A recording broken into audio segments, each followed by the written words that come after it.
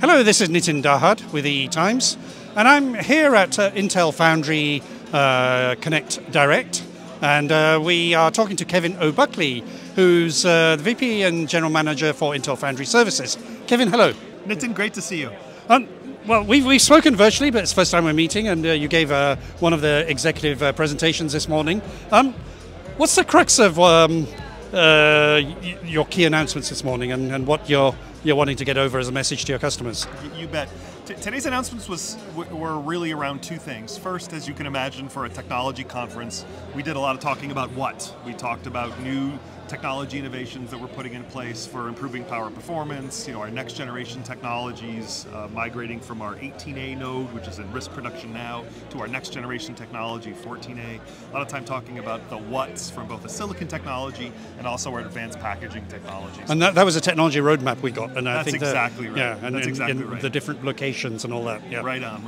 And the companion to the what in today's conference was about the why. So we spent a lot of time, Nitin, trying to talk about and conveying that as we sort of progress on this journey as a foundry company, we're now engaging much more deeply with customers, and we're sort of able to move out of what has been a historical Intel, frankly, of a foundry with a captive customer of one into a customer of many.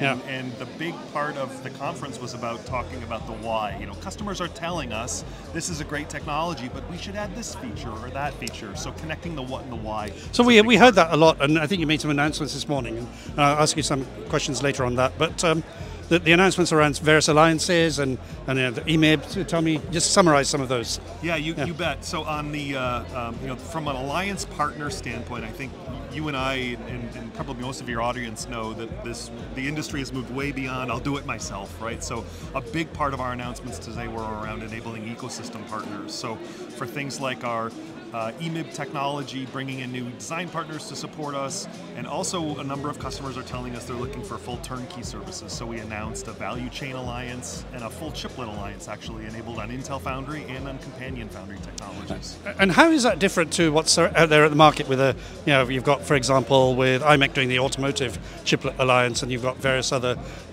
chiplet initiatives.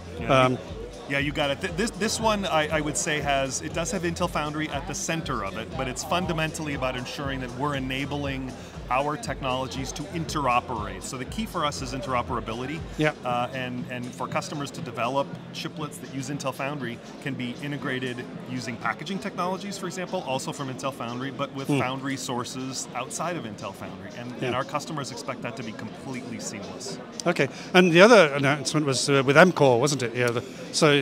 Kind of like that, working with somebody else rather than you doing it yourself. Right on. That's another perfect example that is sort of the why, right? The key voice of the customer here is, Intel, we love your advanced packaging technologies, but it's important to us that we be able to manufacture it in other geographies, for example, outside an Intel current footprint. So our partnership with Amkor is actually our first time ever that we're expanding our advanced package manufacturing alliance, our assembly alliance outside of Intel, and Amkor's a wonderful partner for us on that. And so they'll be offering that service to your customers. That's exactly right. That's exactly right.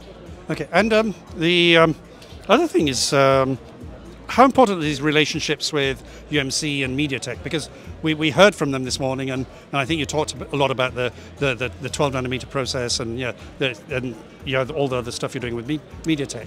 Yeah, I think MediaTek and UMC, first of all, are fantastic partners, but they're partners from a different perspective.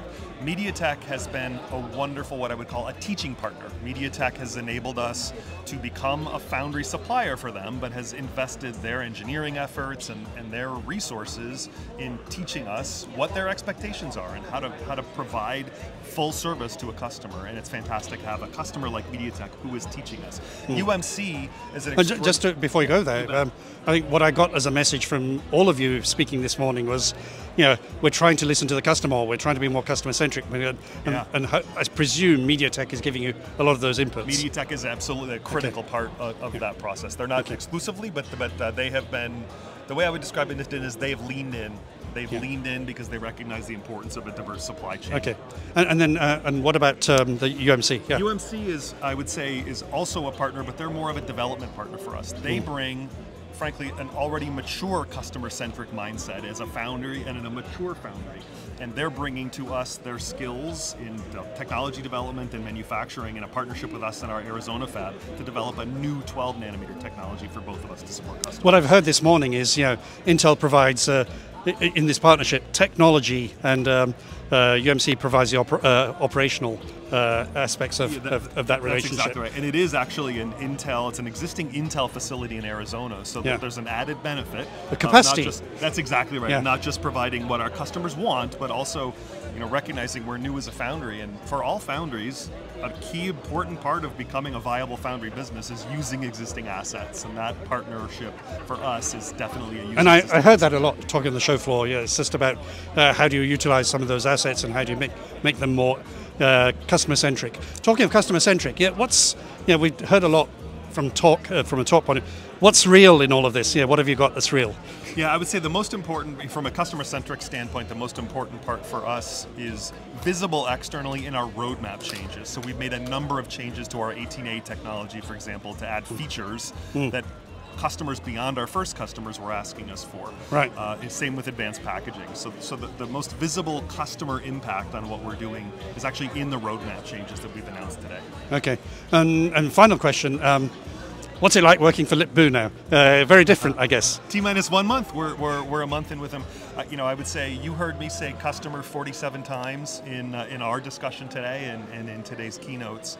I think I would say that's the #1 transformative aspect of Lip-Bu. He's known across the industry as one of the most customer-centric CEOs on planet Earth, and he's absolutely bringing that and leading with that at Intel as his priority. And what can we expect from you in 12 months' time at Intel Foundry? What's your metrics for the next 12 months? For us, I think continued perspective on how we're talking with customers and how we're listening to customers is, I think, the most important success metric for us as a foundry team. So evolutions of our roadmap. I certainly also hope a year from now we're talking about our successful ramp of our next-gen 18AP technology and crowing from the roof about progress on our 14A and next-gen advanced packaging technologies. And maybe some big customers as well? Perhaps.